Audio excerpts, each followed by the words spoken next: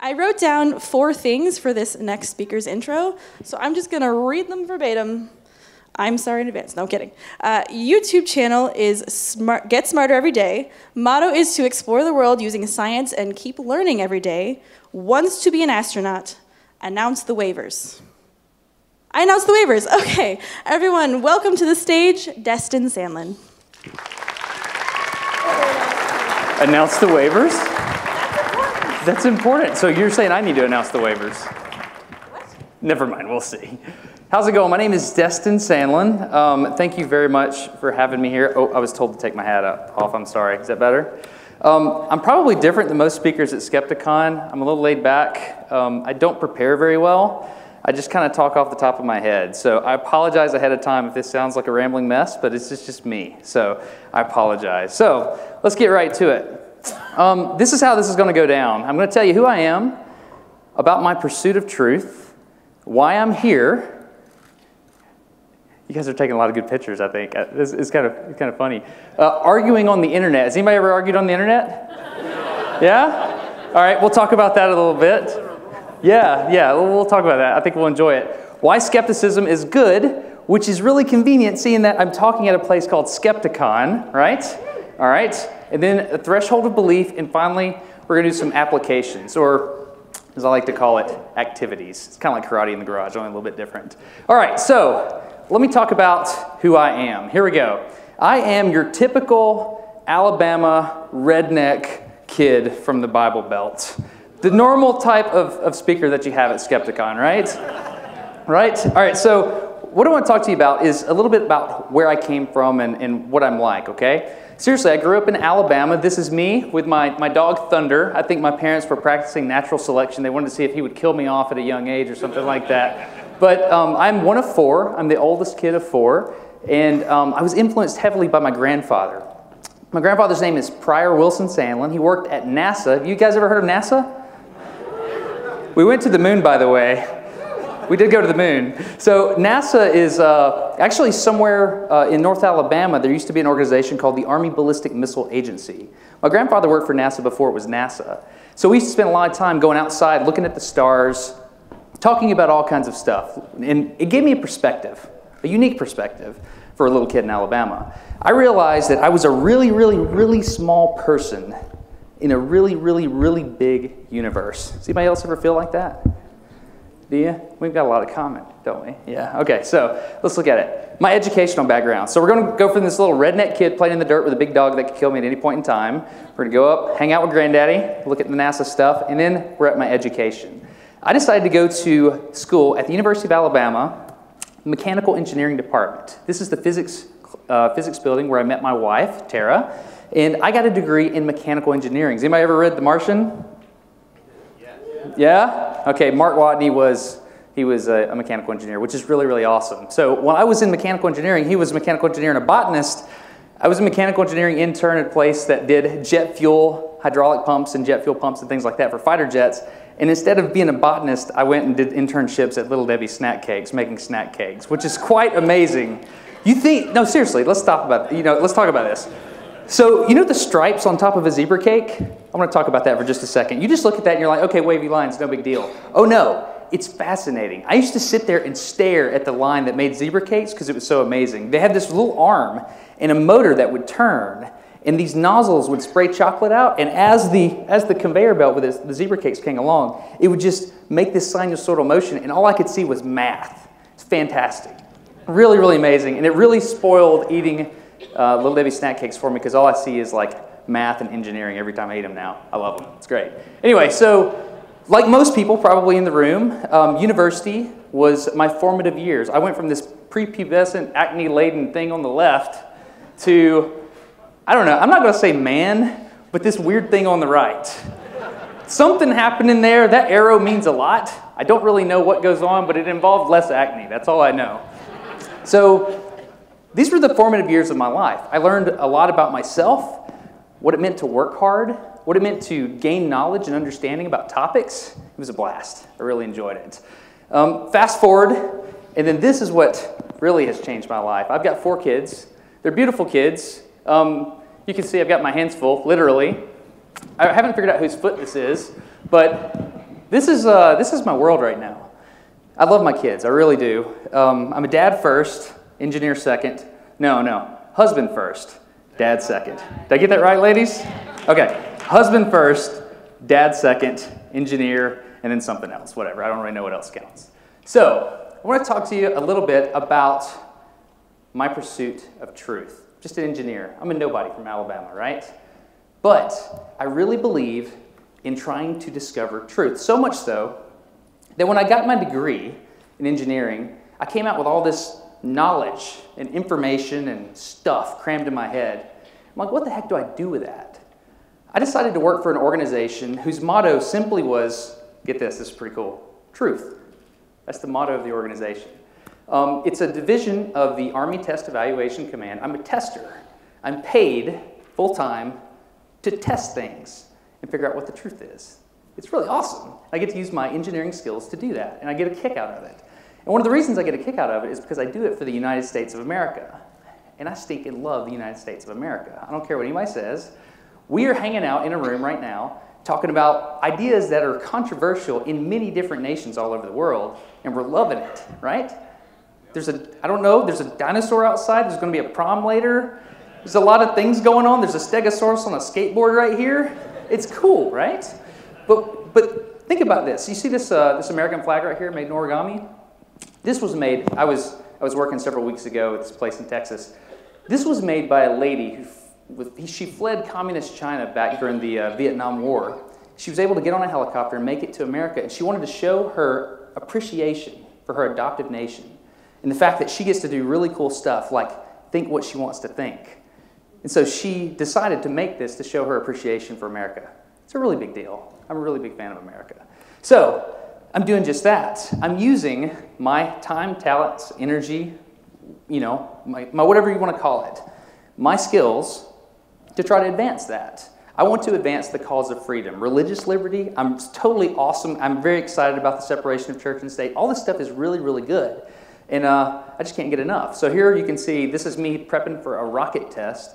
So my bachelor's was in mechanical engineering, the master's is in aerospace engineering, and so I've been doing rocket testing and stuff like that. So this is an example of me using my talents and energies to try to advance the cause of freedom. I'm doing specifically a rocket test here.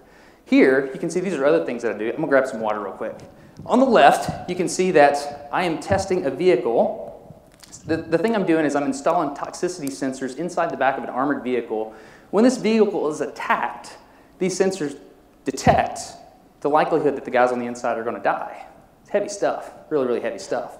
On the right, this is a familiarization flight. I'm checking out what's called P-factor in a fixed-wing aircraft. These are all different kinds of stuff I get to do at my job. It's really, really, really cool. So what do you do when you're trying to look at the world and try to unravel the mysteries and figure out something about the natural world around you? Does anybody know what you use? Huh? What?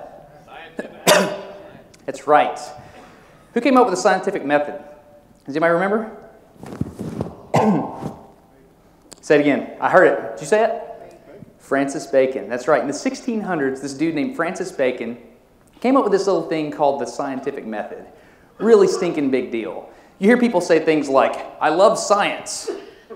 You know?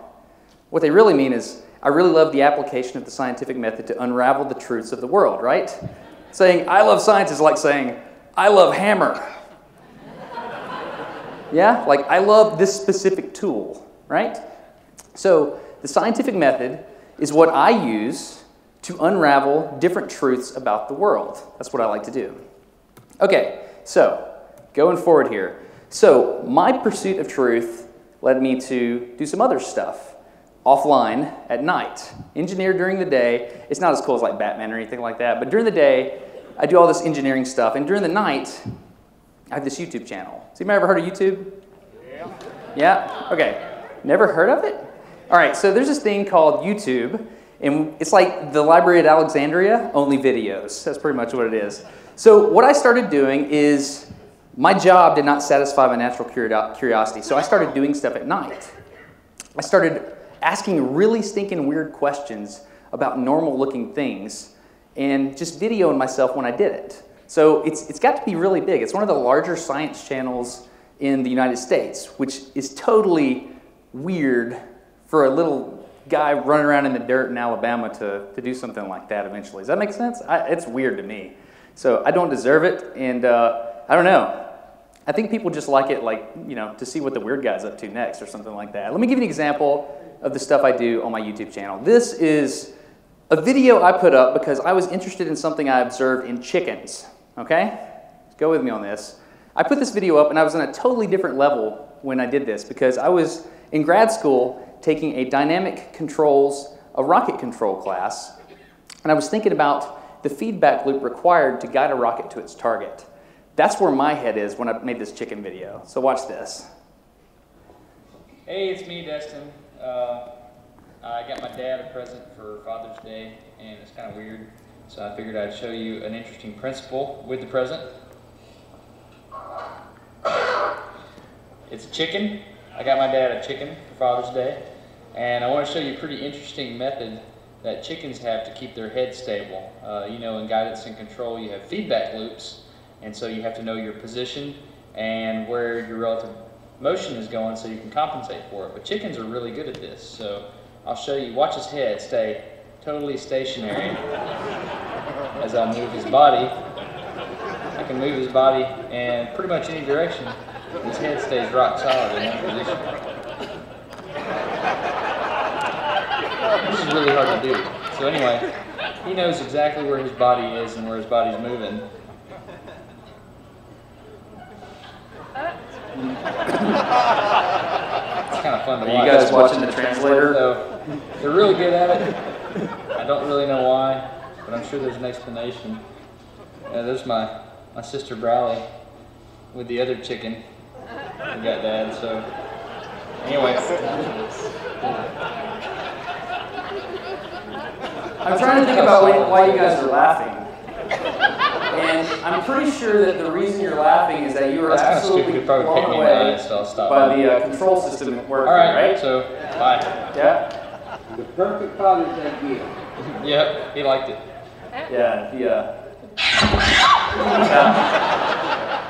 yeah, so as you can see, the Alabama is strong with this one. By the way, can we say thank you to the ASL translator? You did really good. I'm going to keep giving you hard ones. Yeah, let's see how you do tonight. All right, so when I uploaded that video, I was thinking in a very deep level, okay? Why are you laughing? I was literally thinking about control system theory for rockets and guidance and control, positional versus velocity feedback. I was thinking there, and everybody, when I uploaded to the internet, they're like, look at this redneck playing with a chicken on the internet. What's wrong with this dude? So that was one of my first successes. So I had no plans of making a video that people enjoyed for those sorts of reasons. I was genuinely interested about the world and how it worked. Here's another video. This one's a little less funny, but I'm absolutely fascinated by this. This is called honey boiling. If you've ever put honey in, your coffee or on toast or anything like that, if you notice, a lot of people don't. They just do it and just don't even think about it. Because of the viscosity of the honey, as it comes down, you see Q is mass flow and A is the diameter of the stream, and you got the tail length and you got the oscillatory frequency and things like that. This is a system that we can almost describe with math. We can't quite. What we know at this point, what scientists know, is that this is a 17th order polynomial with 19 boundary conditions. It's really, really fascinating. This is the sort of stuff that I really, really enjoy. So when most people that know me in real life, they're like, hey man, you want some toast? Or like, you want some syrup on that waffle? I'm like, yeah, bring it over, buddy. And I just lock in. This is fascinating. So I just look at the world differently. That's what I'm trying to explain. I'm not normal. And it's just different. A lot of people think that at this surface level, there's this goofy redneck with a weird accent that doesn't know what he's talking about. But in my head, it feels like I'm doing important stuff. Might not be true, but that's what it feels like. Another thing I want to show you is, eventually I started dialing this in, and I started understanding how I could try to communicate these complex topics that were going on in front of me with other people. So I could try to get information. The goal was to try to get information out of my brain into other people's brains in a way that's intelligent and respectful and that people like. And one of the challenges I decided to accept was to drop a cat on the internet and not have mad people firebomb my house. That was the goal. So here's the video that I created about the paradox on how a cat lands on its feet. And it sounds like, oh, it's just, oh, cats always land on their feet, ha ha ha. Oh no, oh no. If you sit down with a piece of paper and you're a physicist and you try to explain how a cat lands on its feet, you're talking 17 pages minimum with math. It's very, very, very complicated. So things are not always as simple as they seem. It's not just a cat whipping its tail around or something like that. So this is the introduction to that video, just so you can kind of see what Smarter Every Day, the YouTube channel, is all about. Hey, it's me, Destin. Welcome back to Smarter Every Day. So you've probably observed that cats almost always land on their feet. Today's question is why? Like most simple questions, there's a very complex answer. For instance, let me reword this question. How does a cat go from feet up to feet down in a falling reference frame without violating the conservation of angular momentum? Now, I've studied free-falling bodies, my own in fact, in several different environments, and once I get my angular rotation started in one direction, I can't stop it. Today, we're going to use a high-speed camera. We're not going to use Allie, because this is my daughter's cat. I don't want to hurt it. We're going to use a stunt cat. Let me introduce you to Gigi, the stunt cat.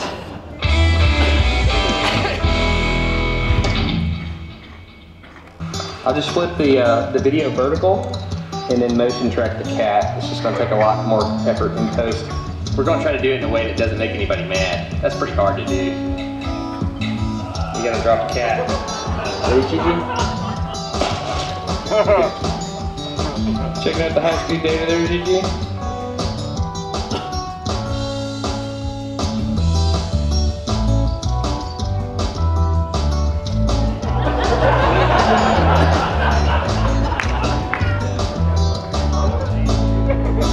No.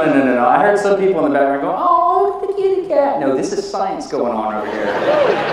None of this. The cat looks so scared. No, that's a stunt cat. This is not a normal cat. Alabama cats are different than Missouri cats. You just got to accept that and move on, all right? So this gives you an idea of what kind of person I am and the things that I do. I look at stuff different than most people. But when they first look at me, they're like, this guy's kind of weird, you know?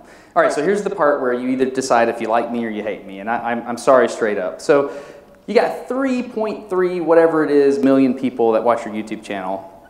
And, you know, I got this weird stuff going on in my head, and I'm looking at the world differently. And this is the thing that people get really, really upset about. I love the scientific method, and I love exploring the world. But at the end of my videos right here, often I'll put a Bible verse, okay? And this Bible verse, I am a Christian, by the way. I am a Christian. And I'm not upset about it, all right? If that makes any sense. So you're not either? That's great. So we have a lot in common, you and I. So the Bible verse I pick is always a Bible verse that I try not to tick anybody off, okay? This is just a simple acknowledgement to some of the things that help me view the world differently. So this is Psalm 111:2, which is great are the works of the Lord, pondered by all who delight in them, okay? I don't think it's that offensive, especially if I don't put any words on there, and you can either choose to look it up or not. But the way it works, by the way, the reason I chose this verse is because it's on the doors of the Cavendish lab at Cambridge University where the electron was discovered. So anyway, it's really, really cool. Scientific inquiry, some people look at the world a little bit different. So I've done the math, right? 3.3 million people, okay? If you take 1% of 3.3 million people, you've got 33,000 people, right? And if you take 1% of that 33,000 people that usually comment on the video, it's about 1%, you end up with about 300 people who are usually angry at me. And I just want to say, it's really good to finally get to meet all of you in person. I've been wanting to meet you face to face and not hide behind my keyboard and just have this conversation and talk with you rather than yell at each other on the keyboards, right? That's why I'm here, okay? So the reason I'm here at Skepticon, straight up, I'm laying all my cards on the table here, is because it's weird, right? I got an email from Lauren Lane, the beautiful lady in the red dress, that set all this up, okay? And Lauren sent me an email and said, hey, do you want to come to Skepticon? It's the largest convention for atheists and free thinkers in the nation. Do you want to come to Skepticon and talk? And I looked at it, and I'm going to be completely honest with you. the enemy thing came up, right? Just like you have, we all have it. Let's quit lying. It's like, danger, danger, the bad guys, right? The bad guys. And I looked at the email and I'm like, oh man. So they want me to go talk at an atheist convention? I'm a Christian, do they know that? And so I replied to Lauren and I said, Lauren, I'm a Christian, do you know that? You're supposed to hate me and like want to eat my babies and stuff and like the flying spaghetti monster is something I read about on Reddit. I don't even know, but you're not supposed to like me, right? And so she said, here's the deal. So Skepticon is a cool place. And I must admit, I was kind of scared coming here. But she said, look, we're not going to give you an honorarium. We're not going to pay you to come here or anything like that. We just want to hang out with you, and we want to have a conversation. We want to talk. But here's the deal. I was promised a mountain of high fives, your eternal gratitude, and a rocking great time. So that's why I'm here. So the question is, yeah, thank you. So the question is, am I going to get a mountain of high fives after this? Because that's kind of what I'm after. Okay, very good. Thank you so much. I really appreciate that. So, which is good. I'm like, you say that like I was just joking, but no, really, high fives are kind of an important thing to me. I actually have a part of my website, smartereveryday.com/high five, where when I go all over the world, I take these pictures of high fives, and when people do something cool on the internet, I just email them the link, and I'm like, high five for you. Pick the one you want.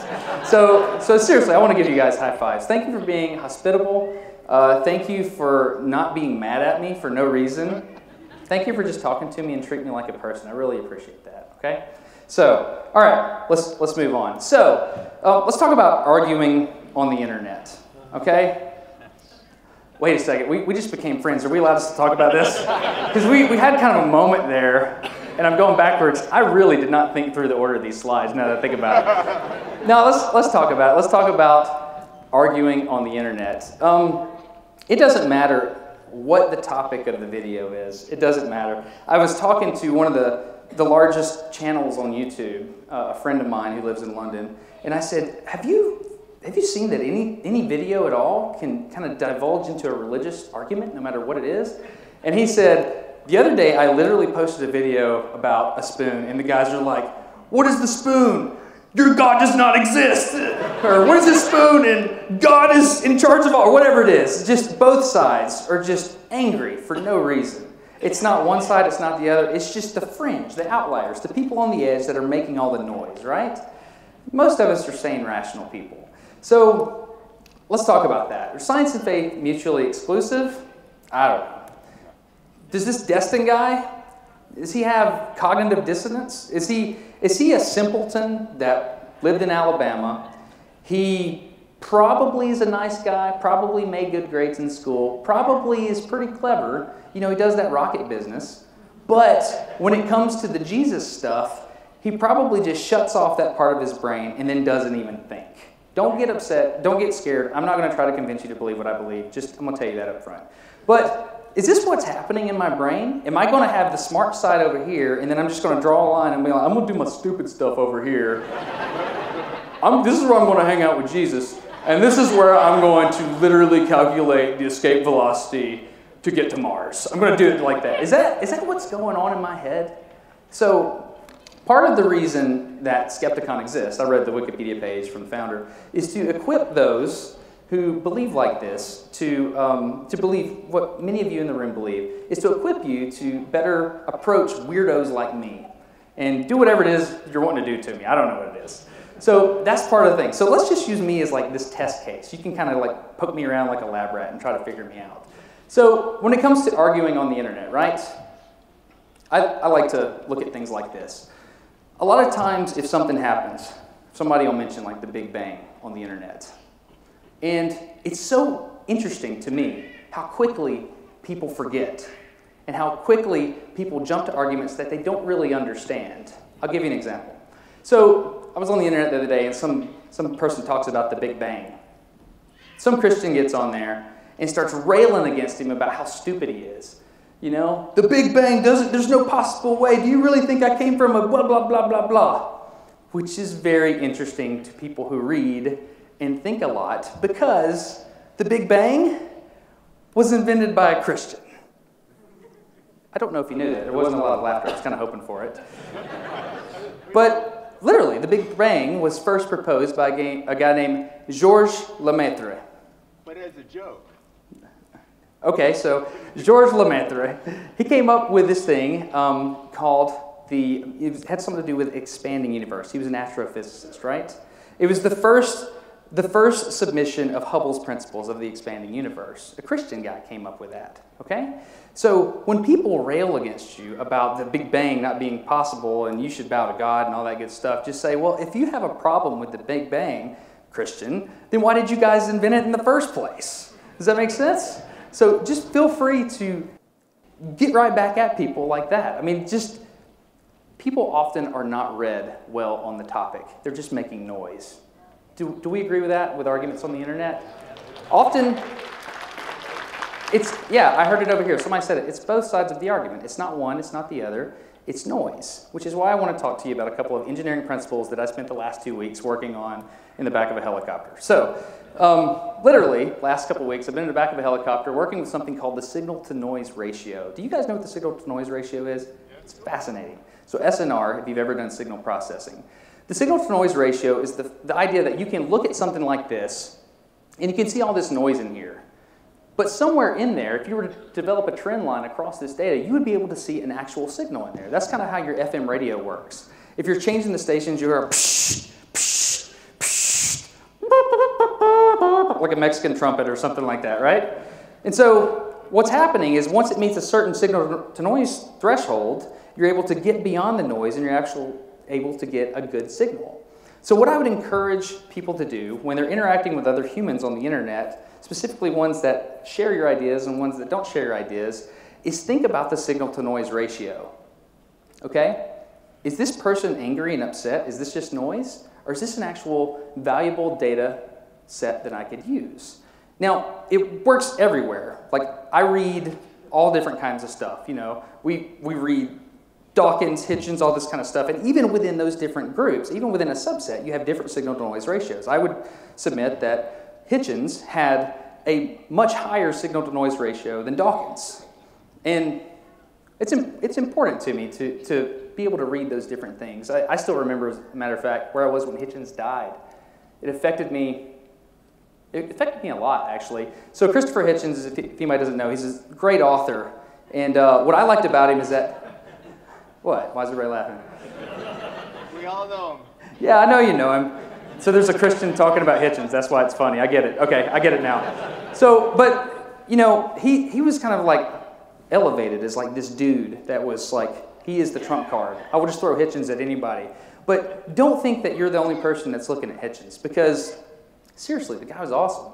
I was on Hobbs Island Road in Huntsville, Alabama the day he died. I remember it because it affected me, because I feel like I had lost a friend. Okay? So I just want to say that you know, it's important to see both sides of an argument. And here, this is why. So this is a basic control loop. Okay? This is an engineering thing. I'll try to make it quick. So a control loop, the idea of what you do, kind of like the chicken, right? The chicken, he knew where his head was. Actually, it's kind of interesting. The chicken, what he'll do is, the reason they do that is they put their head in a position and then they'll walk under it. And they'll put their head in a position and they'll walk under it again because they can't hold their eyes stable on an object like you can and I can. You have something called the vestibulo-ocular reflex. They don't. Anyway, so the idea behind a control loop is you have an input to the system, it's processed, and then you have an output. And if you're able to tap off of that output and figure out what's happening and then put it back into the input, then you can get to truth a lot faster. I'll give you an example. There was this one time we were shooting a rocket. This happened. We were shooting a rocket. And the rocket was zooming across the range. And we were trying to track it with a camera. So we put a camera on that rocket. And it starts moving. And it jumps out ahead of our camera. So we go and we try to pick up that rocket and we overshoot it. And it's still moving. And then it outruns us. And we do this, right? We can't get a good track on the rocket. We have ground truth because we have a radar looking at the position of the rocket. We know exactly where the rocket is. But all we're trying to do is align our camera with the ground truth. We're trying to align our vision, or the way we see the event, with truth. That's what we're trying to do. And we can't do it. We tried a lot to try to do that, and we couldn't do it. And the reason we couldn't do it is because we didn't have the right kind of feedback into the system. Is this making sense? All right. This is how I approach things in my life, not just engineering things, but everything, really. Everything I can. So what I would like to say about the rocket is it's important in a feedback loop to have both positive and negative inputs back into the system, okay? Because what happens if you only have positive feedback? You say something, your idea, and you go talk to the people that share that idea with you, and you say it to them. What happens? What kind of feedback do you get? Positive feedback, right? Right? So what happens to the signal? The next time you say the thing, are you more confident or less confident in it? More confident. You say the thing, you have that positive feedback. You keep going, and eventually what happens to that argument or your viewpoint on that particular subject? It goes unstable. What would happen if I were to take this microphone off and go find the speaker and set it next to the speaker? What would happen? You get feedback. Why would you get feedback? You only have positive feedback in the system. So negative feedback is really, really important. It works like this. If you're trying to get to some level and you're trying to shoot to it, it'll look like this. And it'll do this. It'll dampen out, right? Have you guys ever seen that? A guitar string or anything like that? You get a signal, and then it dampens back down because you get negative feedback, and then you go back to truth. That's the goal. The goal is to get to truth as quickly as possible. And to do that, often you have to have negative feedback. That's why it's important to surround yourself, not necessarily surround yourself and like get beat up or anything like that, but surround yourself with people who don't necessarily share the viewpoints that you do or I do. I try to do that all the time. I've got a large YouTube channel in the science realm, right? How many other Christians do you think have channels like that on YouTube? 0. Yep. It's just me. I've got a huge negative feedback loop, right? It's important. It's really a good thing. We have those conversations. The guys that are around me, they think some of them think I'm absolutely crazy. They think I've done the little compartmental, you're doing your Alabama Jesus thing and you're doing your smart rocket thing and you got a line in between your brains somewhere, That's what they think. Some people, other people take the time to invest in my life and learn what kind of human I am and have conversations with me, and they eat at the table at my house, and we become friends, and they love me, and I love them, and I would die for them. And we have very, very strong relationships. I'm not embellishing here. We really have strong relationships. So what kind of system do you think is the best? So just think about that. Okay, so this is a fun experiment. I'm just going to explain it to you. Do this. Next time you're in the car, if you have glasses that have like a strap on the back or something like that, hang it on the rearview mirror. And when you're driving down the road, do this safely, all right? Kind of start bumping the wheel a little bit while you're driving. Not like this. Make sure this is. I need to get people to sign a waiver before I tell you this. Just bump the wheel a little bit and watch what your sunglasses do on the rearview mirror. They'll swing. And then, as it's going oscillatory, try to get it back to stasis. Try to get it back to 0. And the way you're going to do that is you're going to play with it. When it's here and it's about to swing back that way, you're going to pull the wheel, say, go back. And what's going to happen? It's going to overshoot because that's positive feedback. But when you're on the other side and you kind of swerve to it, it'll kind of catch it and get back down. Play with that next time you're in the car. And maybe don't. Whatever. I think you know what I'm trying to say. What I'm trying to say is I want you to not hate me because of positive and negative feedback loops and control system theory. That didn't work at all. I'm going to move to the next slide now. So let's talk a little bit about why skepticism is good. I'm going to drink a little bit of water here. You guys think skepticism is good? You do? Why? Do you think I think skepticism is good? Yes. I think skepticism is good. Namely because it keeps me alive. I'll explain more about that in a minute. I want to show you kind of how I view the world. I literally caught something on camera. I didn't realize I was doing this at the time, but I caught a moment of like pure lizard brain reaction to an event. And I got to see kind of like down into the depths of me as a person, okay? So skepticism means you can't cut corners. You have to be proven, right? It has to be proven to you before you accept it. Check this out. We're in the Amazon rainforest, right? The guy that makes sound, or the music for Smarter Every Day, his name is Gordon. Awesome dude, real good friend. We don't share the same beliefs, but we love each other. So Gordon and I are in the Amazon rainforest with another guy named Phil Torres, and we stumble upon something that's stinking weird. I mean, like out there, weird. It's a spider, and it's a spider on the left, okay? How many legs does that spider on the left have? 8, maybe. But here's the thing, that little thing right here, the cloudy thing, that's not a spider. The thing is right on top. That little thing on the top, that's the spider. It's a little spider that went and got a bunch of junk and put it in his web and made a bigger spider. And he shakes it to make it look like he's bigger than he really is. Why? No stinking clue. No idea. You've got a mechanical engineer from Alabama in the Peruvian rainforest. You got 2 other guys there. We stumble on this spider. What you're going to hear is pure Alabama reaction to something that I have no idea what's going on. The first person you're going to hear, what's interesting about this thing is, like, it appears to be able to count. It's got 8 legs on this thing, all right? It's got an abdomen, and it's got a cephalothorax. Is this true? So anyway, this is us walking up on it. The first person you're going to hear is Gordon talking. He's the one that discovered it. Phil and I are sitting there. You'll see Phil's face first, and then you're going to hear me narrating in the background. I think you'll be able to tell which one is mine because of the red neck. So here we go. It's a tiny spider disguised as a big spider. Shut up. 1, 2, 3, 4, 5, 6, 7, 8. Correct number of legs on the fake. Okay, so we are in the jungle, and our current theory is that this tiny, tiny, tiny spider at the top of this, keep me back with it there, Gordon, it's working good. This tiny spider has created, is that dust, are we thinking? No, I think debris, something like that. Debris that looks like a big spider, and he's vibrating the whole web to make it look like he is a big spider. This doesn't seem like it could be true.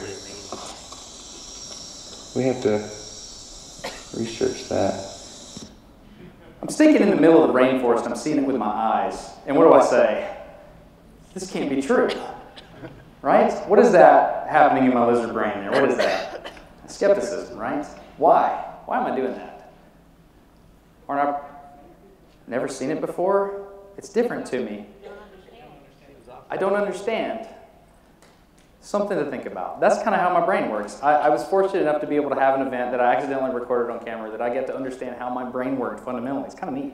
So, skepticism, let's talk about it. Is skepticism a tool that you can use to arrive at a more perfect truth about the world, or is it a philosophy? Like nothing's true until it's proven 100%? Or is it a tool that you can use to arrive at the truth easier? What is it? Yes.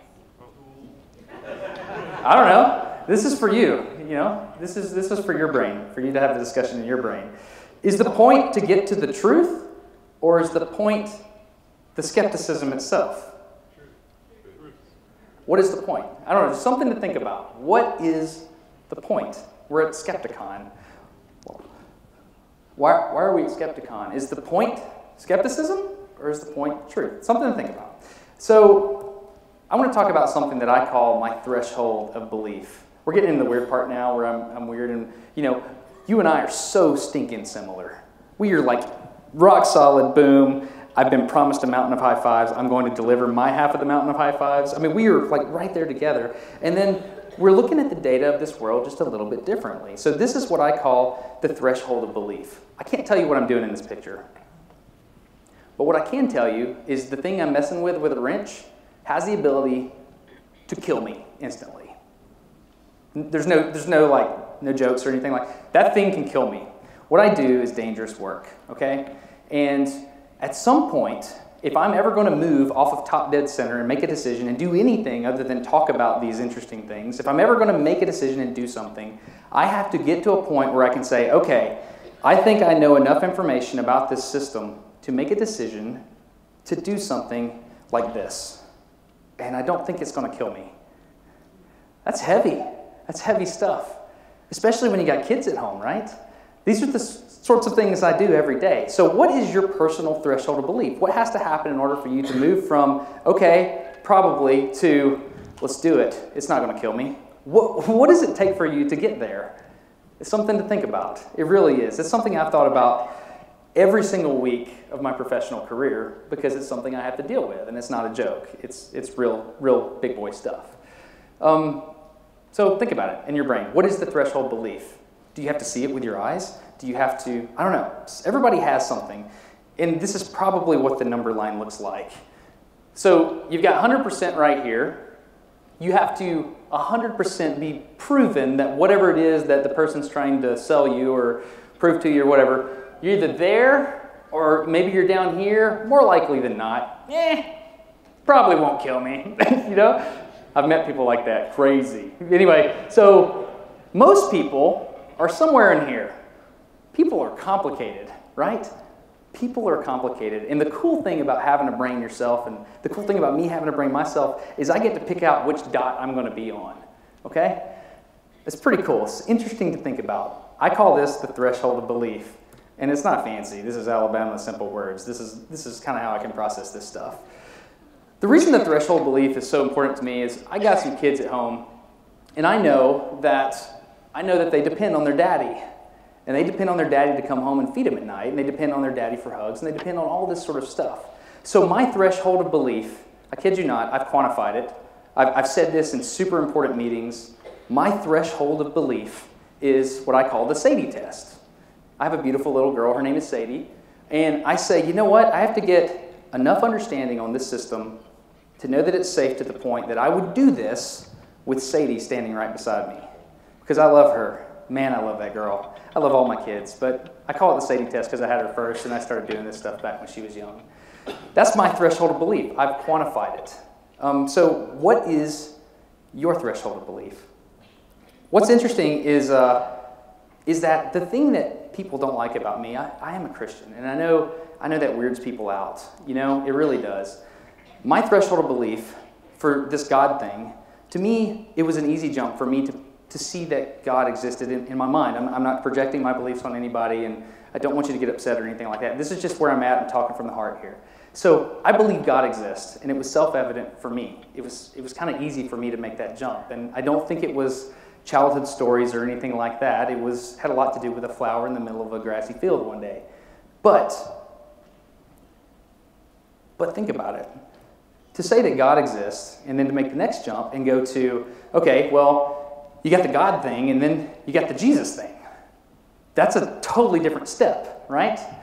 So how can Destin, this guy that seems like he's pretty honest with himself, yeah, he sounds like a redneck engineer, but how can he go from God to Jesus? Jesus, who did some kind of interesting things. Jesus said that he was God, okay? Probably the single most egotistical thing that's ever been uttered from human lips. Can we agree on that? Pretty stinking egotistical. But people heard him say it and they believed it. I don't know, you might not believe that even, but that's okay. So that's a pretty egotistical thing to say. So you got God, grave, and grace. Jesus, supposedly, zombie Jesus happened, right? Supposedly, these weirdo Christians believe that this Jesus guy rose from the dead. That's crazy, bizarre stuff.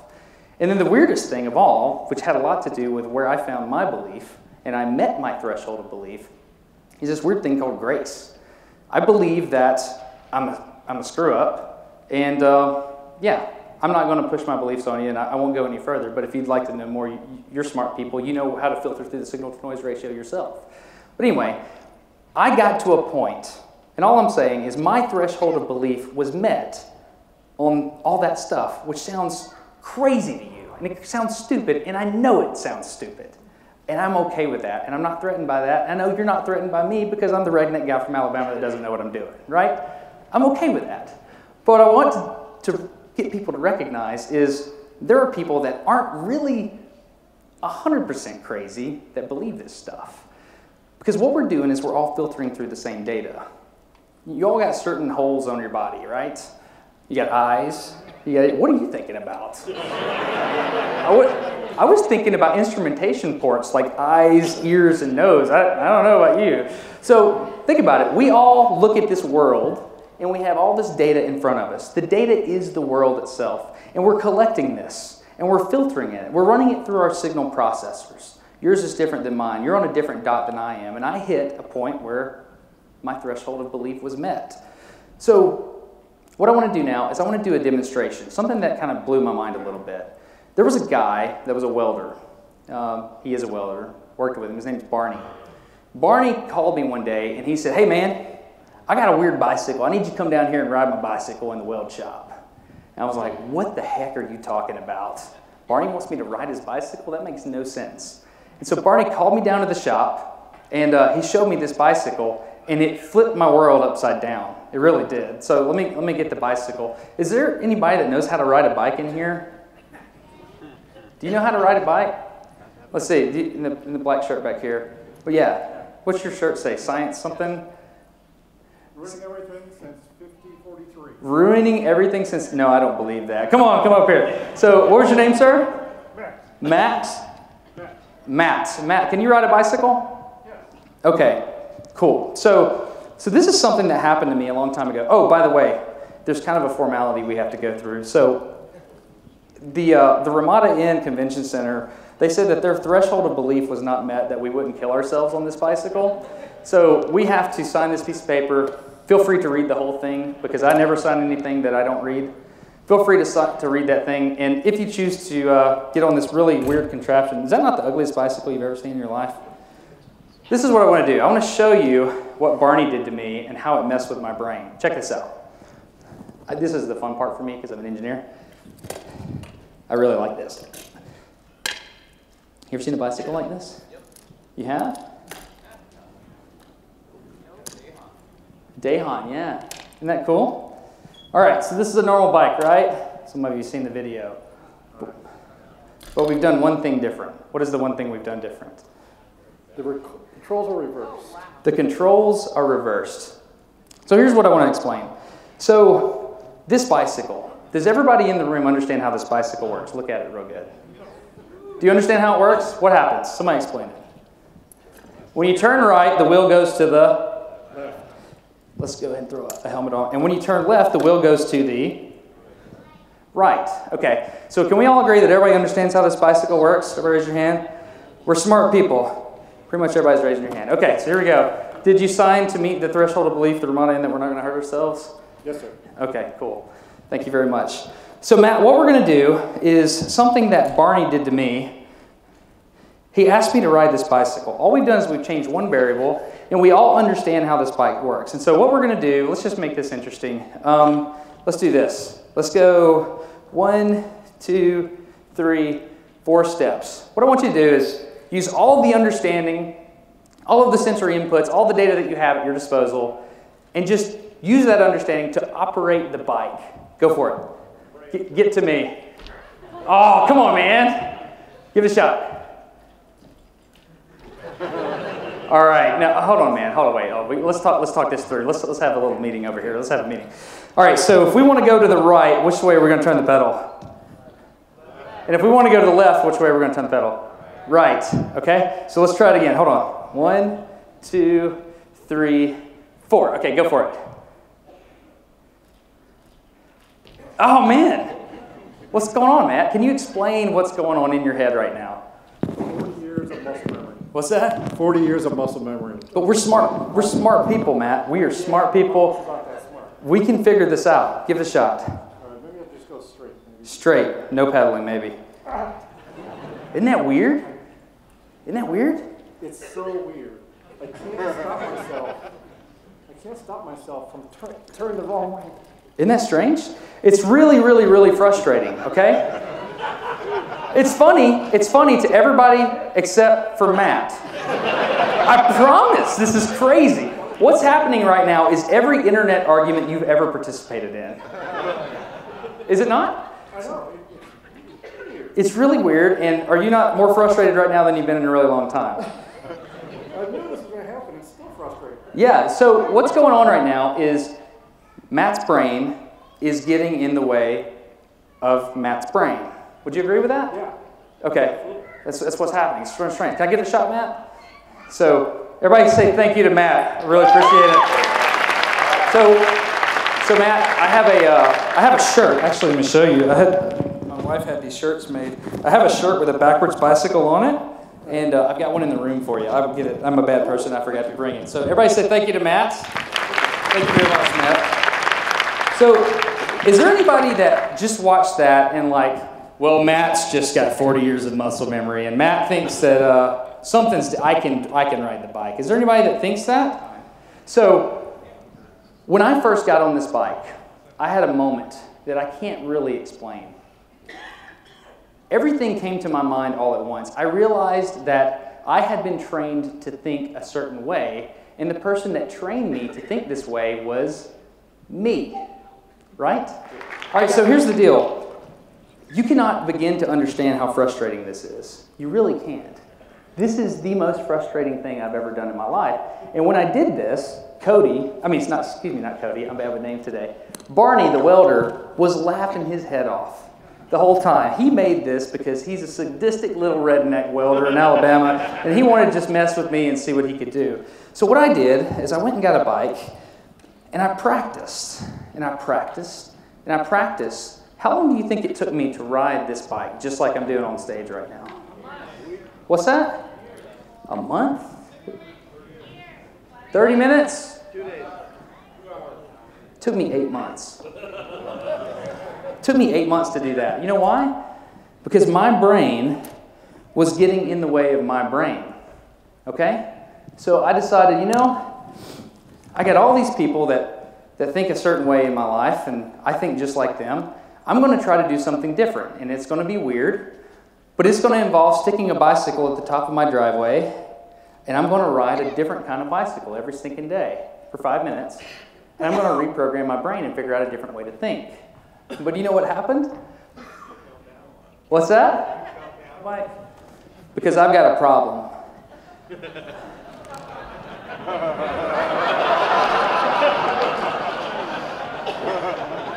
I can't ride a normal bike. So here's what's been happening to me. Every day for a year, I've looked at this bike and been very satisfied that I had dominated this thing. Felt really good about myself. But one day in Amsterdam, a really long time ago, I got back on a normal bike. This was a year ago, in fact. And when I got on this bike, I decided to impress the people of Amsterdam with my ability to ride this thing because they would be super impressed, right? Let me pull this up here. So I got on a bike in Amsterdam, and I started just trying to ride it. These are people that came to see me at a Smarter Everyday meetup. I have a Twitter account, Smarter Everyday, and I tweeted these people, and they came to meet me because they thought I was smart or something weird like that. Turns out, I got their bike out, and they instantly started making fun of me. Because after all, nobody can forget how to ride a bike, right?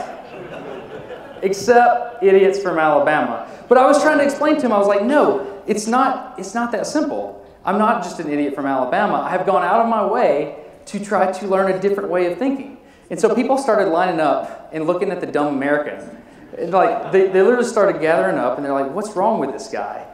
And then something interesting happened. Let me see where my mouse is here. I got frustrated, obviously, as you do, and I started trying to explain to them why I couldn't ride the bike. I went and got references, and I was like, look, this is why I can't ride the bike. Look at how I ride my fancy bike at the house. And I just got really, really frustrated. Does that not sound like every internet argument you've ever had? But go look at these references. They back up my point. So here's what I've been doing. I haven't ridden a normal bike since the Amsterdam incident. And I want to make this really depressing and sad, and this might not work. I really have no idea. I haven't ridden in 12 months because I wanted to go to Skepticon, and I wanted to do this in front of you guys. And I wanted to see how long it would take me to snap back, and this might not happen. So is it okay if I try to ride a bike in front of you guys? All right. So I can ride it the other way. I'm just going to try to ride that 10 feet. So here we go.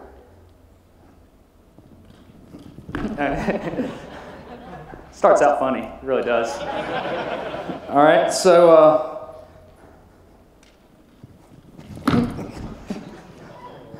all right, so this is every internet argument we've ever had, because what's happening right now is I can't see things the way you guys see it. Seriously, this is not funny. Yeah.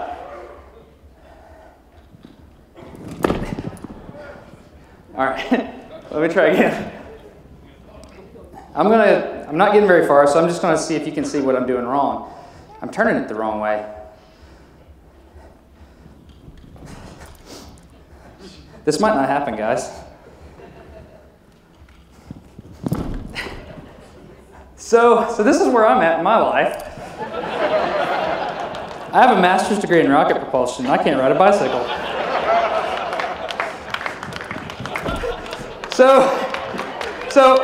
So here's the deal. This is what I want you to think about with your life. Seriously, the first degree I got was a mechanical engineering degree, and I'm looking at these gears right here, and I can tell you the contact stress angle on these gears.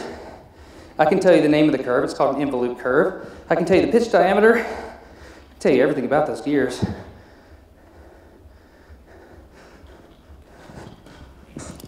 I can't stinking ride a bike.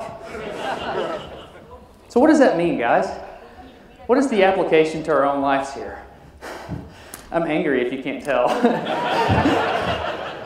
What is the application in this? You can brainwash yourself. You can change the way you think. We all have cognitive biases. And you can do whatever you want to try to change that cognitive bias. And you might succeed. And if you succeed in changing that cognitive bias, you're not going to be more of a free thinker. At least in my case, this is me. I'm talking about me. I have no idea what you're doing with your life. What I discovered about my brain is that I can make an effort to think differently, unlike anybody else in this world, and stinking unlearn how to ride a bicycle. But all I've done is just change my cognitive bias. So how do I know what truth is? I give up. So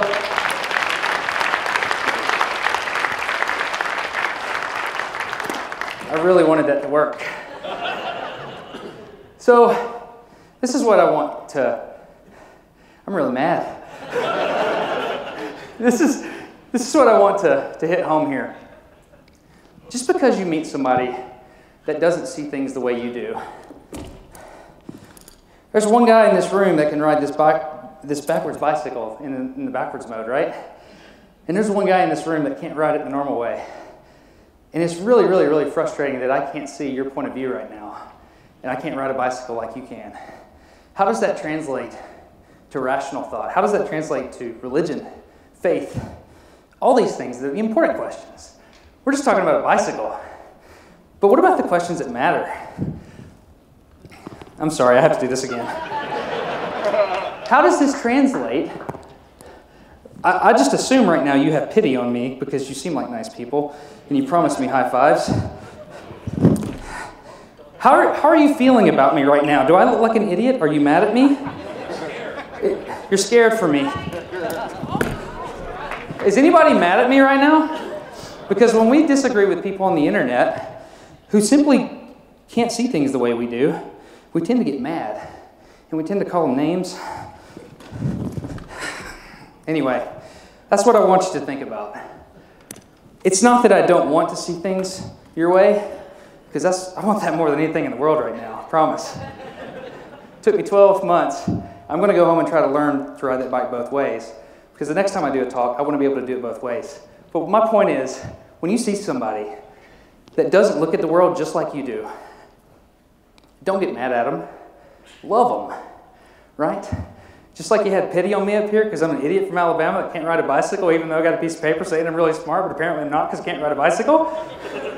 Think about me. Think about the idiot from Alabama. The next time you get ready to go into an internet debate, you're like, man, maybe this guy that I'm arguing with has some kind of threshold of belief that has been met that I don't see. And it doesn't make him bad because we have the same things in mind. We want the same goals. We want to see the world in a good way. We want the scientific method to be applied so that we have peace in our lives, right? So anyway, that's the closing thought. Unity. Even though I'm a Christian, even though there are Muslims, even though there are Jewish people, even though there are atheists, even though there are whatever fill in the blank here is that you want to think about, we all need to look at each other respectfully and peacefully, and we need to rationally talk with each other, not to change people's minds, but to help us in the attempt to see through the noise, to see the signal so that we can get closer to truth together. Peace. That's what it's about. Let's work together in peace. There you go. I'm Destin. That's it. Thank you for having me. I really appreciate it. I will now begin collecting the mountain of high fives, and that's it. I hope to see you maybe outside in the parking lot. We'll let you guys try the backwards bicycle, but thank you for having me. I really appreciate it. All right, everybody, it is prom time.